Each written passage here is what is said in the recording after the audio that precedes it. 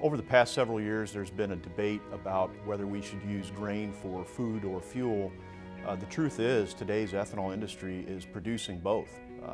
Ethanol producers today, the modern production process produces not only ethanol, but also livestock feed, which is called distillers' dried grains.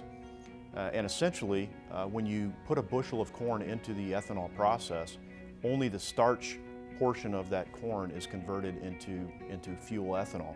The remaining protein, fat, and other nutrients and vitamins are passed through the process and serve as livestock feed that is fed to beef cattle, dairy cattle, swine, and poultry as well.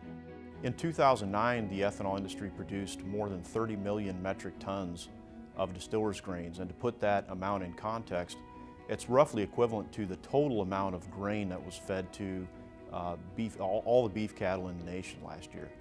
So it's a significant component of the feed market today. We also export about 5.5 million metric tons. So the feed that our industry is producing is not only satisfying the needs of the domestic industry, but also the world's livestock industries.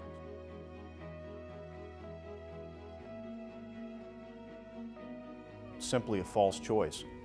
Ethanol producers are producing both fuel and feed. Today's farmers are producing more grain than ever before. If we weren't using grain for ethanol, we would have tremendous surpluses of grain, and farmers simply wouldn't be able to make a profit.